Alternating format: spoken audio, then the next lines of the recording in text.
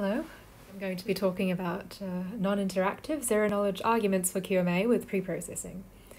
I'm Tina Zhang, and this was joint work with Andrea Coladangelo and Vidick. So I want to motivate a little bit the problem that we're going to try and study, and to do that I have to remind everyone about interactive proof systems and what they're used for.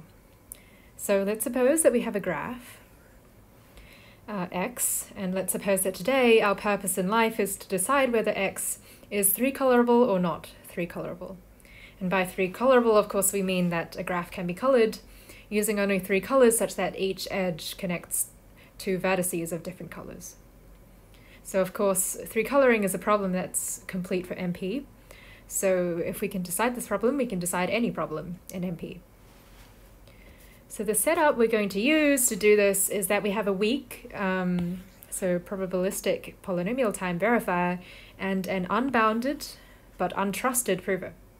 And we're going to try and design a protocol that this weak verifier can use to interact with the untrusted prover, and at the end of the interaction, the verifier should know whether X is three-colorable or not. So formally, we want two properties from this protocol: soundness and zero knowledge.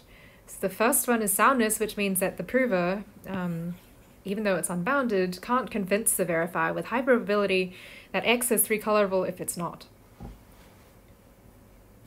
Well, this is pretty easy to achieve. There's a trivial protocol that achieves it, which is simply that the prover sends the coloring.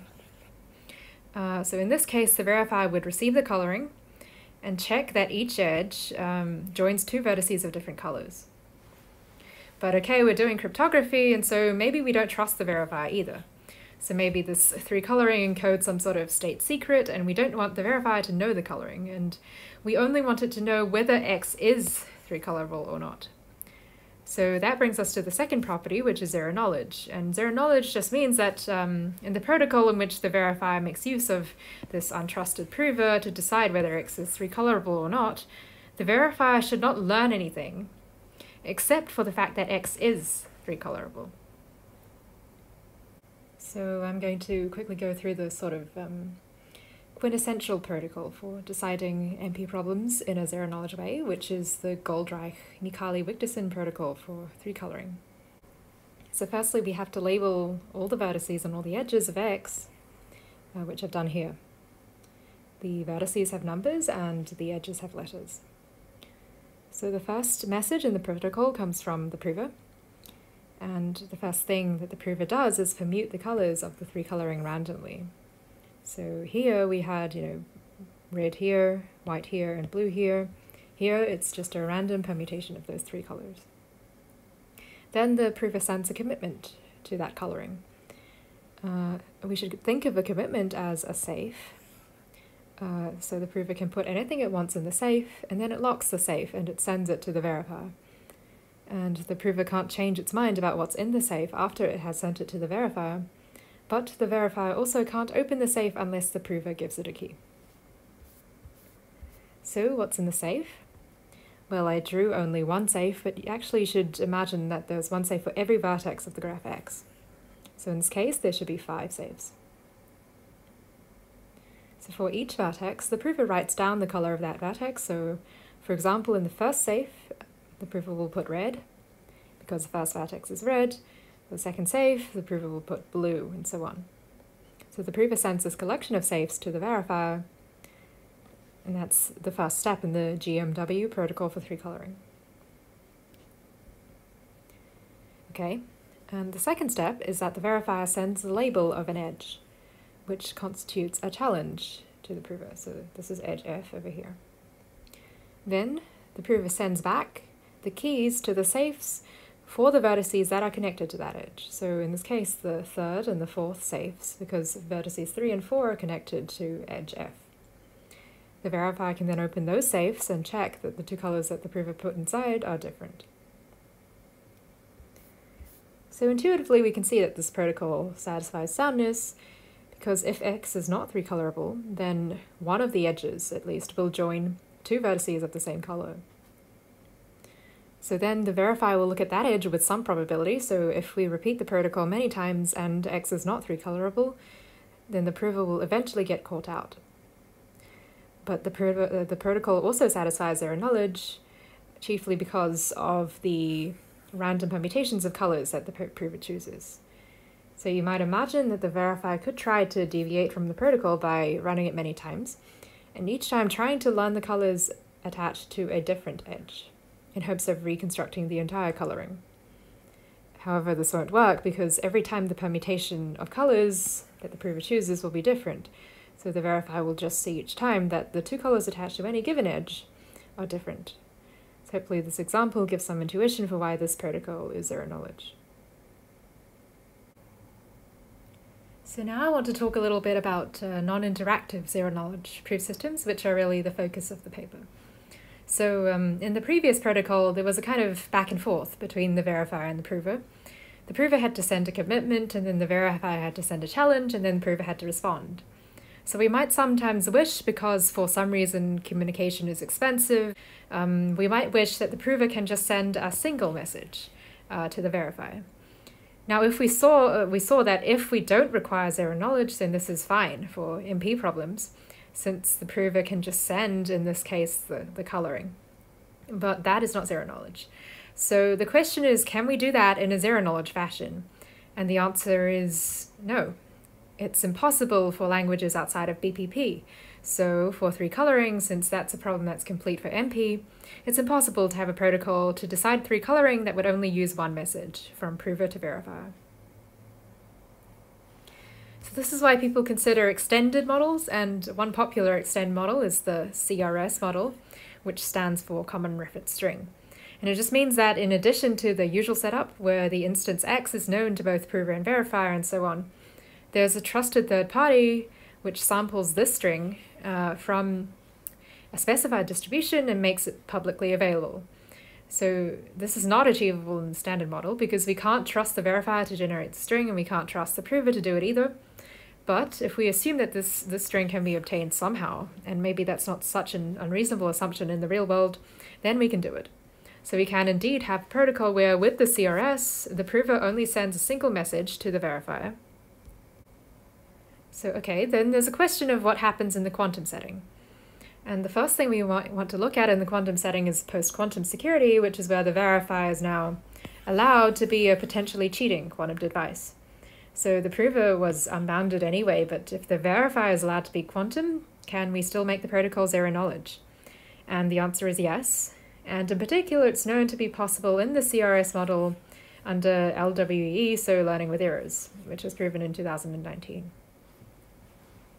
But okay, post-quantum security might not be the only thing that we're interested in a world where there are quantum computers. Maybe now that there are quantum computers, we're not only interested in MP problems, but also problems in QMA, which is the quantum analog of NP in the sense that it's the class of problems that can be checked efficiently by a quantum computer with access to a quantum witness. So in this case, X, which was a graph before because 3 coloring is complete for MP, would be replaced with some instance of a QMA complete problem, such as the local Hamiltonian problem, which I'll talk more about later. And in this case, in this situation, we might also want to allow the message that the prover sends to the verifier to be quantum. But we want to achieve the same thing we did in the classical setting, which is that the prover sends only a single message to the verifier. So this problem is perhaps still unsolved. We in this paper don't achieve something quite this ideal, but we achieve something that's almost what we want. So instead of exactly one message, we have 2 messages. One from verifier to prover, which contains a quantum part and classical part, and one from prover to verifier, which is actually entirely classical. So the thing that allows us still to claim that our protocol is non-interactive is that the first message is independent of X. So in a sense, it can be thought of like the CRS, in that it's part of an instance-independent preprocessing phase, which can, if need be completed ages in advance of the actual protocol before the instance is even decided. So we just need the verifier to send this message at some point to the prover so that it can trust that it was sent properly, and also for the CRS to be generated at some point. Then, after the preprocessing is complete, the prover only needs to send a single classical message to the verifier. Okay, so I want to go over how we achieve this. And to do that, I need to explain a bit an interactive zero-knowledge proof system for QMA, which inspires our protocol. So let me talk a little bit more about the instance here. So, in the NP case, we had a graph because the coloring was complete for NP. So in this case, we have a local Hamiltonian, so a measurement operator, that's a sum of Clifford terms, these terms here, which I've called CI. And the problem is to decide whether the Hamiltonian H has a smallest eigenvalue that is smaller than some number A or greater than some number B. So you'll promise that it's one of these two, it can't be in between.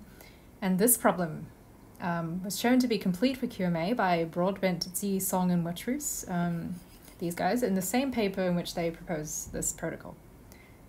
So, I've drawn a scale here. That's because the Hamiltonian represents a measurement. It's a measurement operator. So, we can make an analogy where the question is there an object that I can place on this scale which will make it read a small value? Now, obviously, this is a trivial question with a normal scale, but we can imagine that maybe this scale is weird, it doesn't respond in the way we think it should, and so the question is, can we make it read a low value? Now, because the Hamiltonian H is a sum of terms, a particular state, so a particular object placed on the scale in the analogy, has a small eigenvalue with respect to the Hamiltonian H, if and only if it has a small eigenvalue with respect to each of the CIs that make up the sum. And each of these CIs is a Clifford and is also a measurement operator.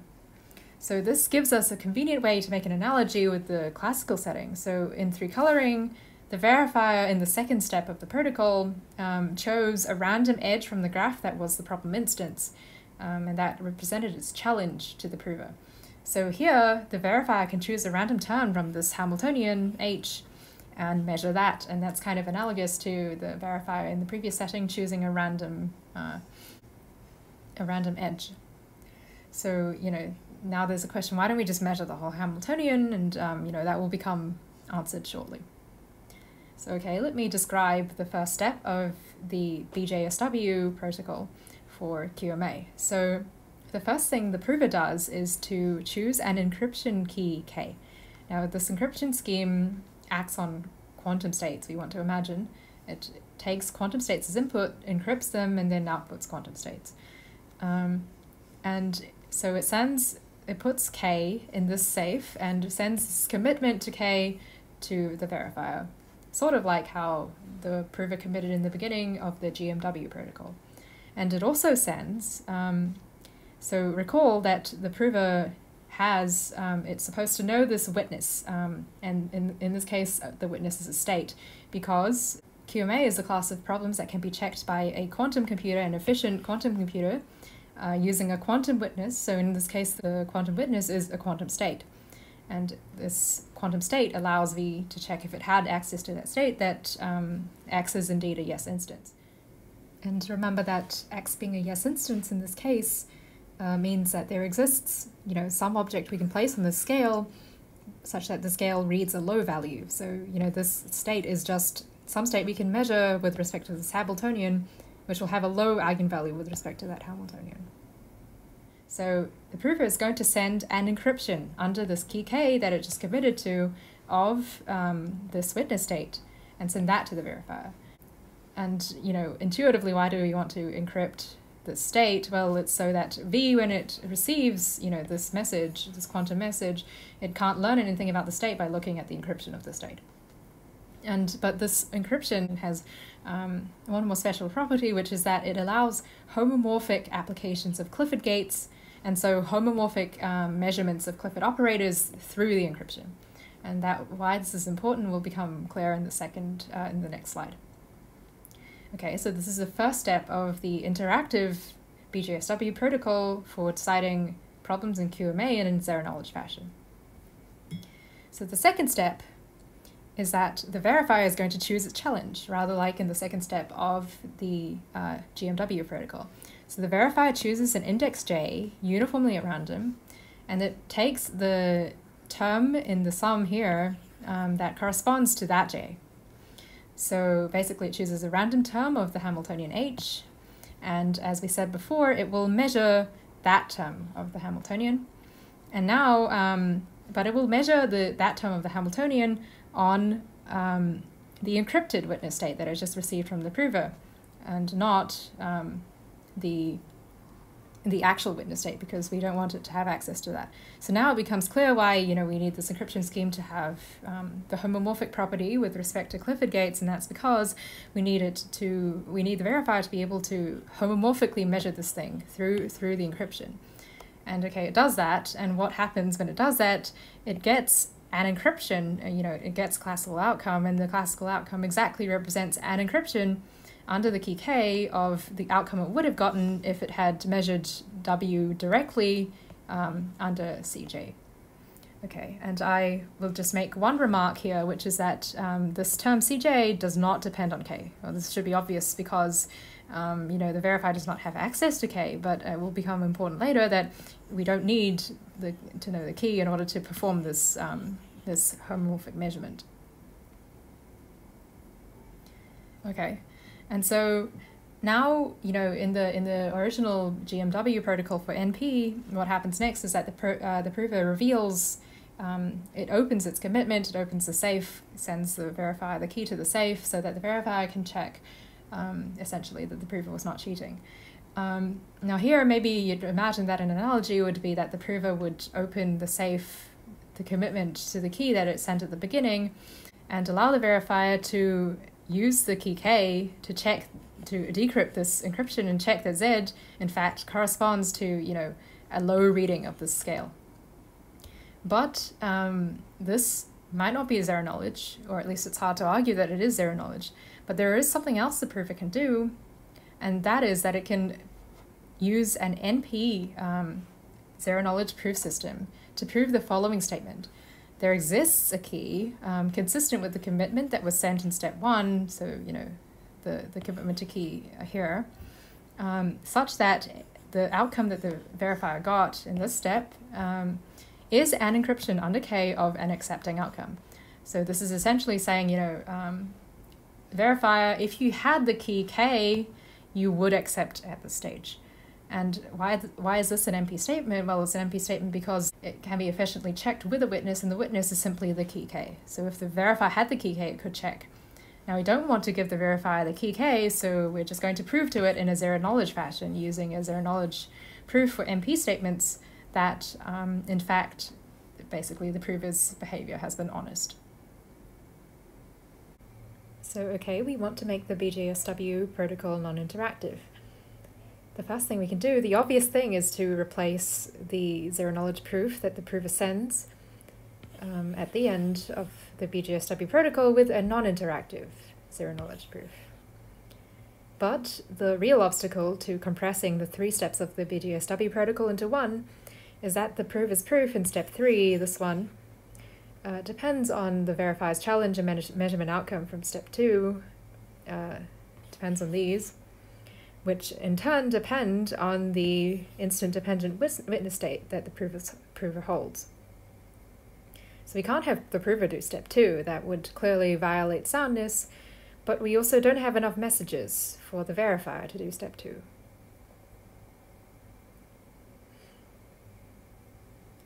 So our first main idea is to get around this using quantum teleportation. So notice that instead of directly sending the verifier the encrypted witness in step 1, this step here,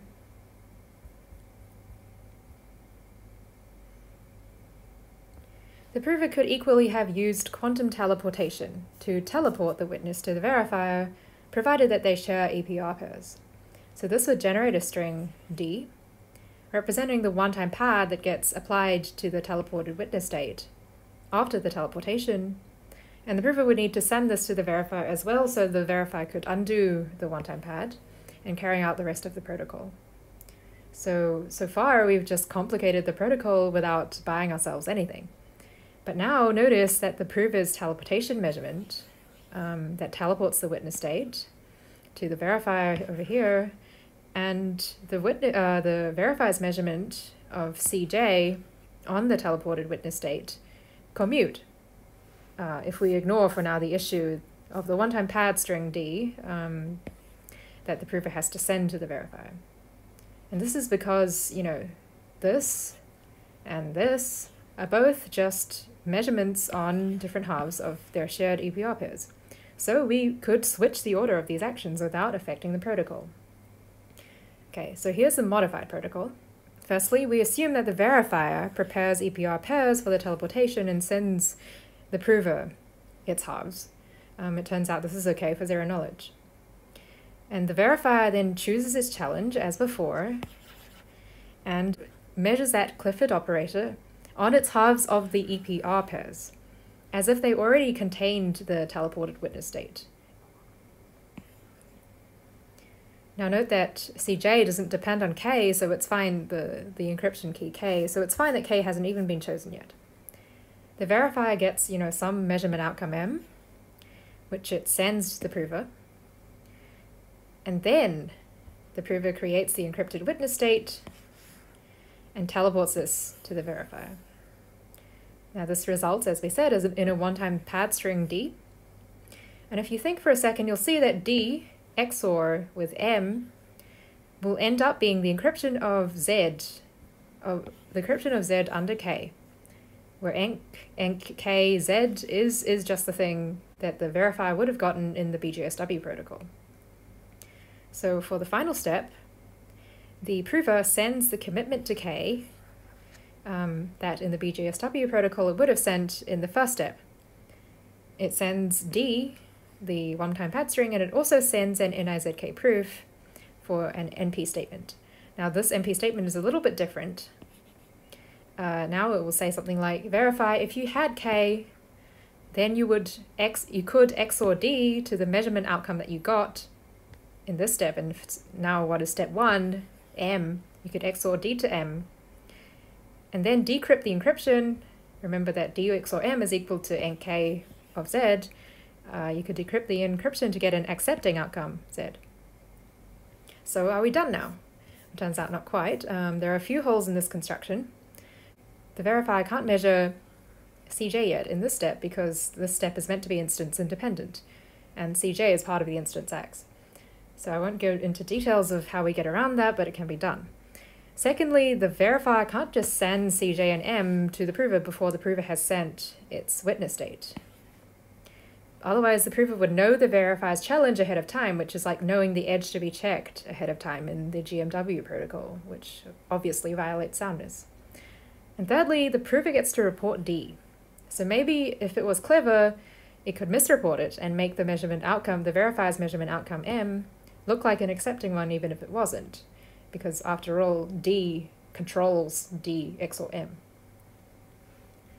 So to address these problems, we add one more ingredient. We use homomorphic encryption.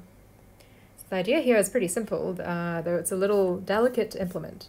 So basically, we have the verifier homomorphically encrypt CJ and M. So notice, after we do this, the prover no longer knows the verifier's challenge because it's encrypted, so it can't get away with teleporting a state that's not a witness. And it also wouldn't know what D to report here to mislead the verifier into thinking that M was accepting when it wasn't, because M is now encrypted. However, if it behaves honestly, it can still compute its NIZK proof at the end by homomorphically encrypting K, this K, its own encryption key, onto the verifier's public key for HE, the homomorphic encryption scheme, and computing this whole MP proof homomorphically. And then the verifier can decrypt the proof and check that the MP proof is valid. So I basically just stepped through the soundness argument for our protocol. Note that our protocol is an argument, not a proof, meaning that it's only sound against computationally efficient provers, and that's due to the homomorphic encryption. So I'm basically out of time, so I won't go through the zero knowledge proof. But if you're interested, you can check out the paper. There are a few subtleties to be worked out there as well. We also define in this paper, jointly with Anne Broadbent and Alex Grillo, who published independently, the notion of a proof of quantum knowledge in analogy with the classical idea of a proof of knowledge. And we show that this protocol I've been describing is also an argument of quantum knowledge. So once again, feel free to check out the paper if you're interested, and thanks for listening.